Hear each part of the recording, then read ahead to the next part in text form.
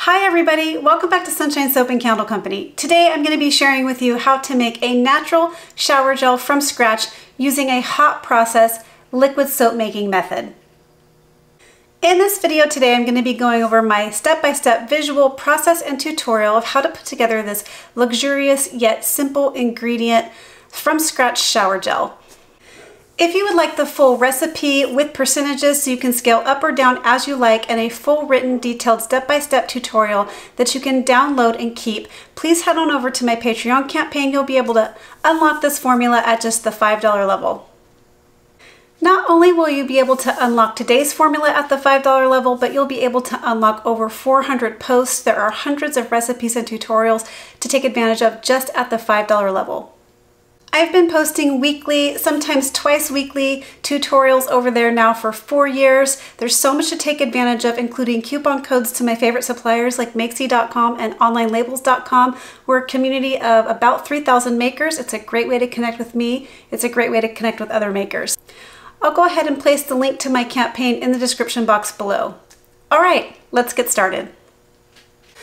Okay, so you guys have probably seen me do this before if you're familiar with my channel. I have made hot process liquid soaps before, including some very popular body washes and shower gels.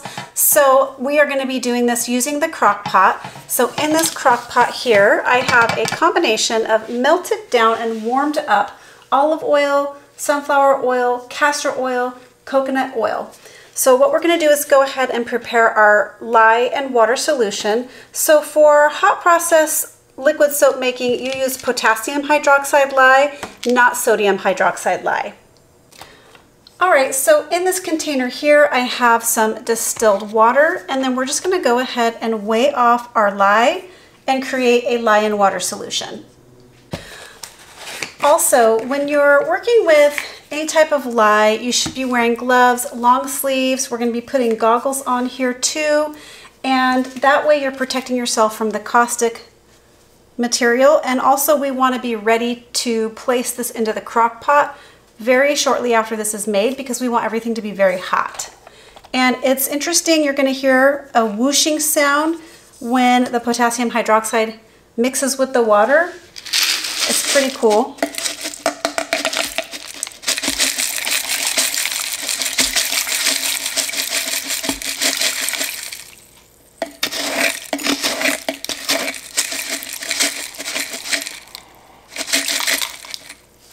All right, listen.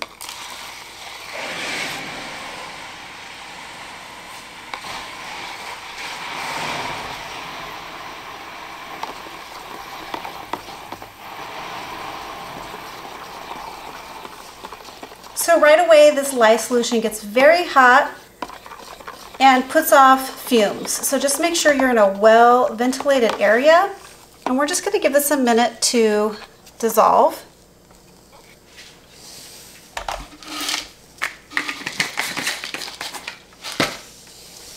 Before we combine it with our melted oils here.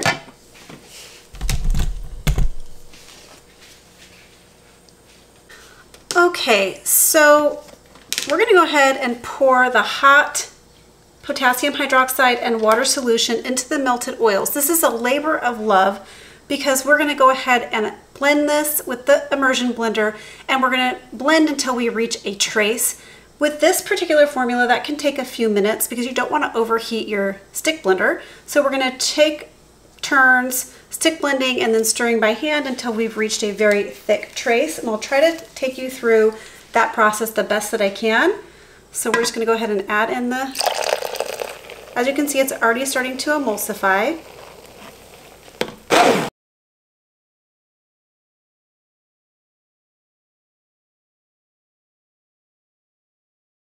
At this point, it's very important to be wearing gloves, long sleeves, and goggles. You definitely want to protect your body and your eyes from anything that may splatter up out of the crock pot.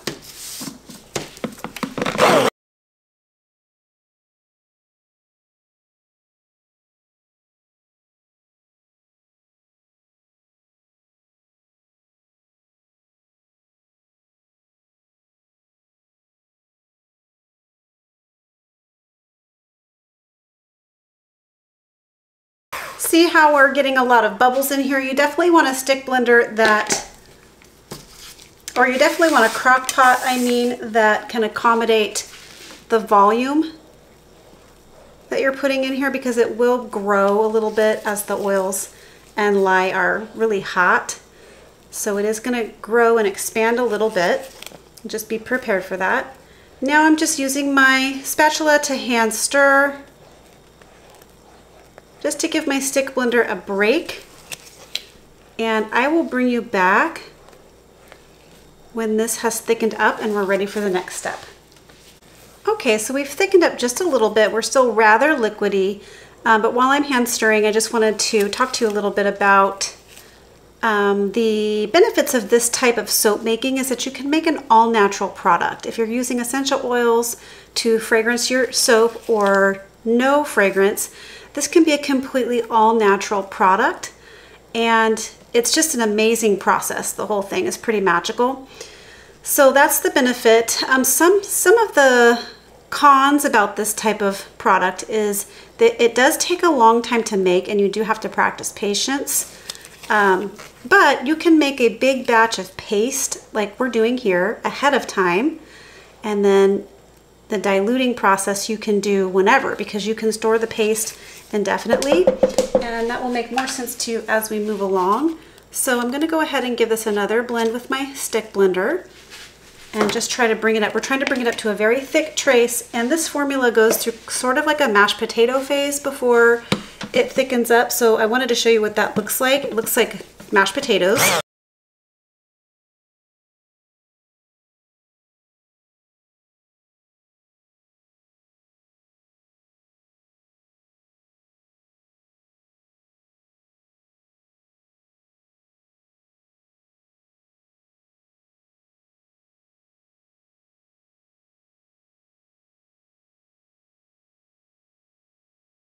Now it's perfectly okay to put the lid on this, which is what I'm going to do in a second, and allow it to just heat up for about 10 minutes, and then you can come back and check on it. We have achieved trace. We're just not at the consistency yet to start cooking the paste, so we do have to cook it for 3 hours. Once we've reached a very thick trace, meaning we can no longer stick blend it. So I'm going to go ahead and pop the lid on this, and I'm just going to set a 10-minute timer and allow it to warm up, and I'll bring you back for the next step. All right, so it's been cooking now for about 10 minutes. As you can see, it does kind of puff up when it's cooking like that before it's reached like all the way to the thick trace that you want it to. That's okay. You just want to stir it out. If you notice that it's doing that, you want to watch it and make sure that you just kind of stir it out. That way it won't come out up over the top. But again, just making sure you're using a crock pot that's definitely big enough to hold the batch that you're making. So you want your crock pot to be double the size. So as you can see, it's starting to thicken up a little bit here, and we're just going to go ahead and give this a stick blend.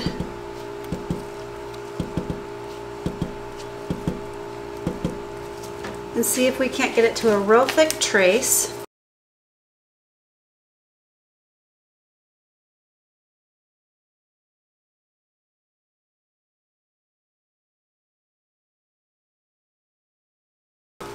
So we are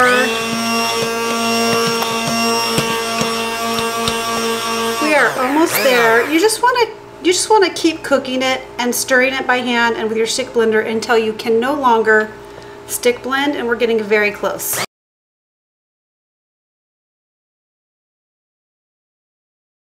All right, so we have reached a very thick trace. All I did was take my stick blender out and just hand stir it again for another minute or so.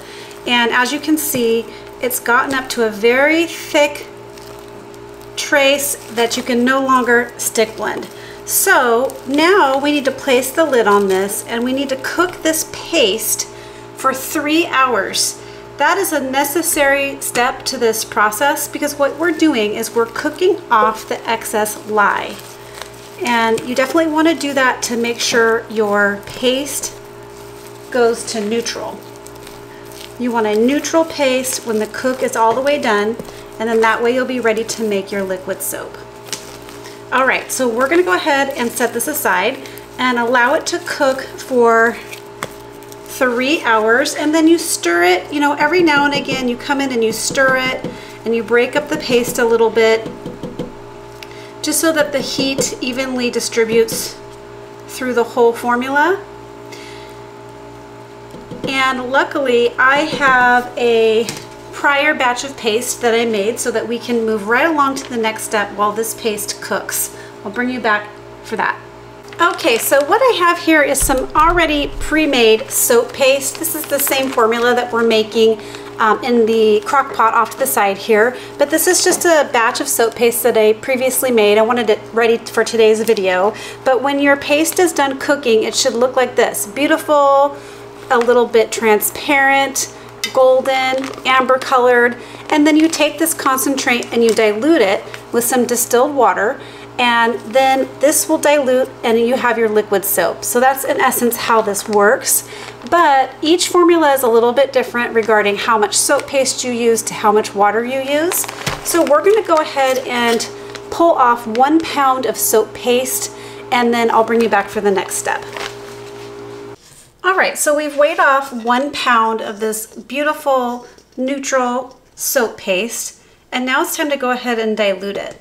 So we're going to be diluting it with 3 pounds of distilled water. Now, like what I said earlier, each formula is a little bit different. Some require less water to dilute, some require more water to dilute. I find this formula is great with 3 parts water, 1 part paste. You still get a very concentrated, beautiful shower gel when all is said and done. So we're going to go ahead and weigh off. This is very, very hot, almost boiling distilled water.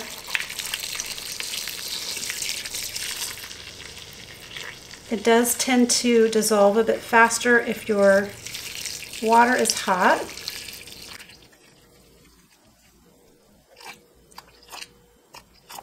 All right.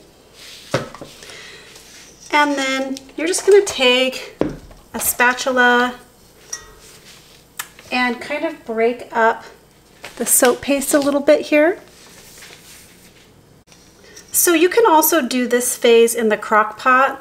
Like if your paste is, if you just finished up a batch of paste and you want to go ahead and dilute it right away, you can do that in the crock pot and keep it warm with the lid on until all of this dilutes, because that kind of hastens the process a little bit. This process does take a long time to dilute. So I'm just breaking up my soap paste a little bit and getting it into smaller chunks. That way it'll melt a little bit or dissolve a little bit easier into the distilled water. There we go.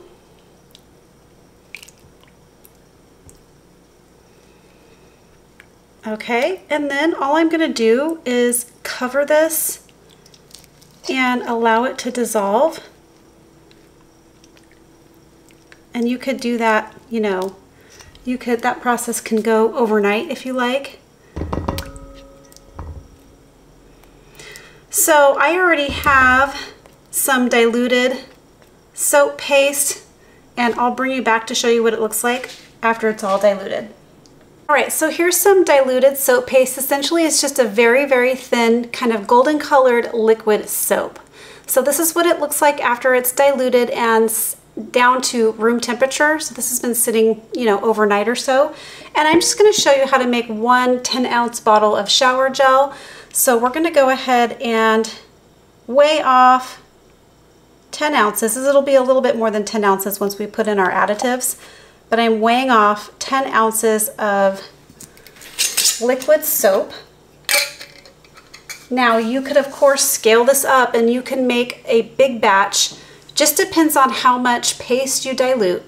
So you can do the whole thing if you like, or you can portion off bits of paste like I showed you earlier and dilute down as much or as little as you like. Once you make your paste, it's very versatile. So we're gonna go ahead and weigh off 10 ounces of this liquid soap. Again, it's just a very, very thin, you don't have to do anything else with it. Technically, you could just use it as is. But I like to add fragrance, and I also like to add some thickening agents. So I'm going to show you what that looks like. So the next thing we're going to do is place some additives into this beautiful liquid soap that we have here. And before we do that, I want to talk to you a little bit about the pH. So the final pH of this type of soap is going to be around a 9 or even a little bit higher. It's much like a cold processed soap bar because we're using lye. There's just no way to lower it. So, you know, if you want something lower, take a look at some surfactant-based shower gels. There's a lot of them over on my Patreon campaign, but in this type of product, we're not going to get a pH lower than a 9. If you do lower it with citric acid, you can cause a couple different things to happen. So citric acid, usually we use that in soap, not to lower the pH, but as a buffering or chelating agent. So it helps prevent soap scum in your shower and on your cold processed soap bars and things like that.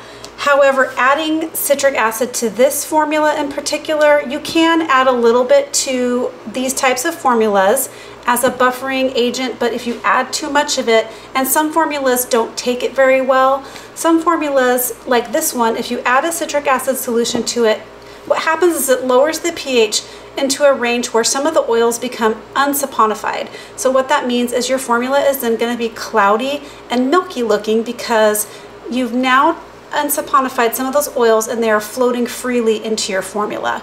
That's okay, but in this case, I'm going for a very clear shower gel type formula. And sometimes if you get that pH too low, you can do that with citric acid. Your soap will just fall out of solution and it will no longer be a homogeneous soap blend like we have here. So I'm opting not to use any citric acid in this formula today. And what we're going to do is go ahead and add in some glycerin. Now, vegetable glycerin is going to add some nice foam and lather. It's going to boost the foam and lather in this formula, but it also is a very nice humectant, which means it's going to draw moisture to your skin. Okay. We're going to give that a little bit of a stir. And I'm going to try not to kick up so many bubbles here.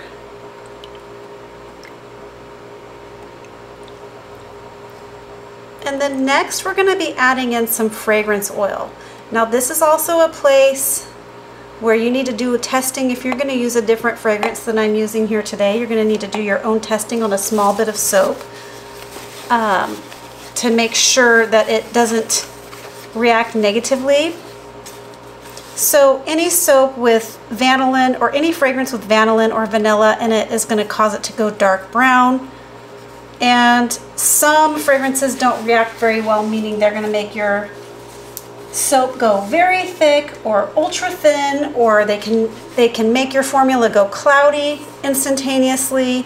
So I recommend, if you want to use something different than what I'm using here, test out a small bit of fragrance on a little bit of soap, like 10 grams of soap, into a little container, put a little bit of fragrance oil in it and see how it reacts. Because you're going to notice too with this one, I'm using Nirvana by Nurture Soap. It smells really good. It's kind of got some top citrusy notes, just gorgeous soft finish.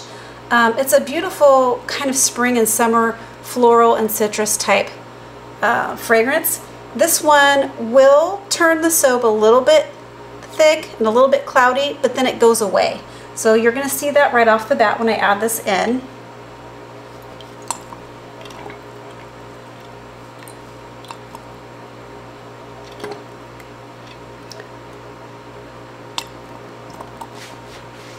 Okay.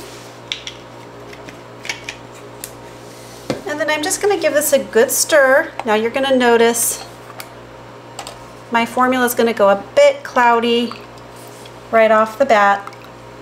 And that's just the fragrance oil combining with my soap.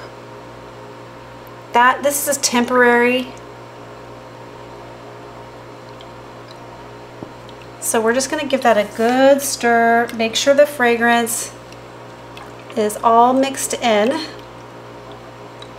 Now you could also, you're going to need to do testing if you do this, but you could also just use essential oil and keep this a completely natural formula. Okay, so there we go. We have still a very, very thin formula. So we need to go ahead and thicken this up, and what's awesome about today's formula is it doesn't require the use of any type of commercial thickener. We're going to be using a 20% salt water solution. So this is 20% sea salt and 80% distilled water. Sea salt, table salt, it doesn't matter. It's going to thicken it up, whichever one you decide to use. So we're just going to pour, and you can pour and use this solution and stir it in bit by bit until you get your desired thickness. I'm going for a shower gel type thickness. It is easy to overdo it, so just make sure you pour in a little bit at a time. Stir it before each addition.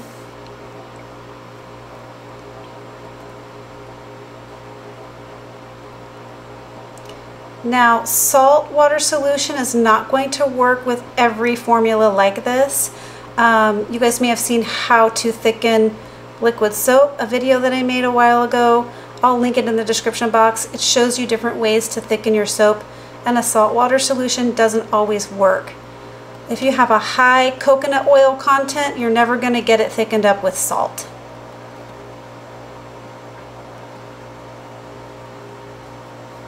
Okay, so we're starting to build some viscosity. Try not to get so many bubbles in there.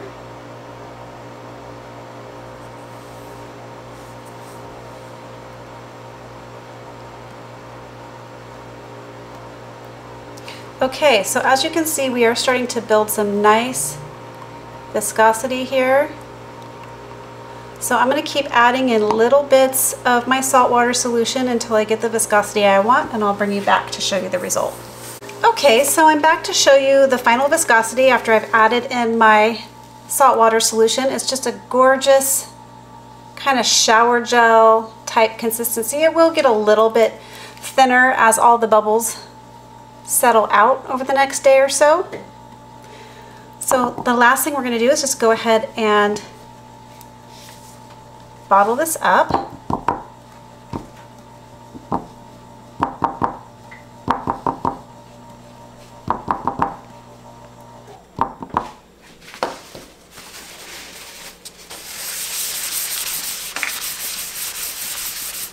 So I'm pouring this into an 8-ounce PET bullet bottle, but this holds about 10 fluid ounces.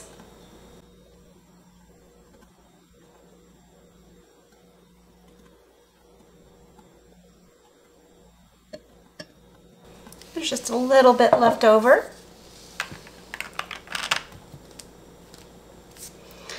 There you go. That's how you make a beautiful shower gel, natural. I wanted to show you too how it looks after it's settled out. So as you can see, this one is completely clear. It's got very nice viscosity.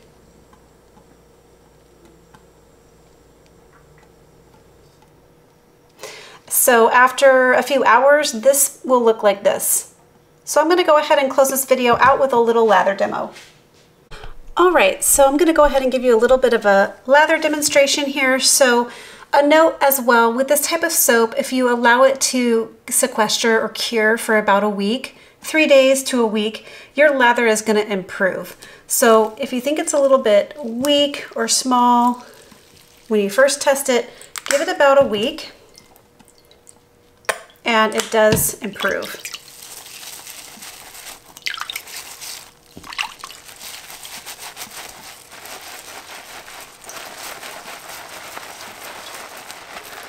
So a loofah is going to also help increase the lather, but this is a very kind of dense, foaming creamy feeling lather. Again, with the ability to use all these oils, that's something too that's also a benefit of making this type of soap, is you can use oils. So you do get the benefits of using the oils in the soap as well. But it's just got a very beautiful, silky, kind of dense foaming lather. Feels really nice. Smells gorgeous. And that's it, everybody. That's how you make a beautiful shower gel, all natural from scratch. If you like this video, please remember to give it a thumbs up. Please leave me comments and questions below. Share this video with a friend, and why not subscribe to my channel? All right, everybody, catch you on the next video. Bye.